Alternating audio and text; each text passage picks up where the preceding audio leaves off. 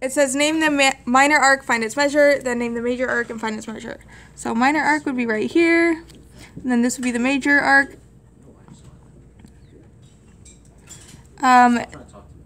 From the central angle, that's the same degree measure as the arc, so this would be 160 degrees. And then to find this arc, you could do 360 minus 160 to get 200 degrees, so 200 degrees is the major arc. Should get my... Okay. Then for number 37, you would use... Stop Siri. Okay. You would use Pythagorean theorem to solve this, so this would be your A and B, and then this would be your C, so 8 squared plus 25 squared equals x squared, or C squared.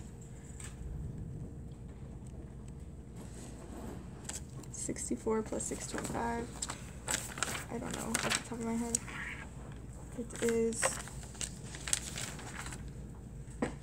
689.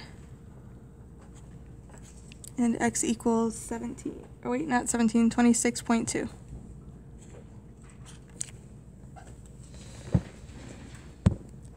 Then number 38, find the geometric mean. Do you remember that setup? It's 4 over x equals x over 64. And then you cross multiply. Yep. And x equals 16.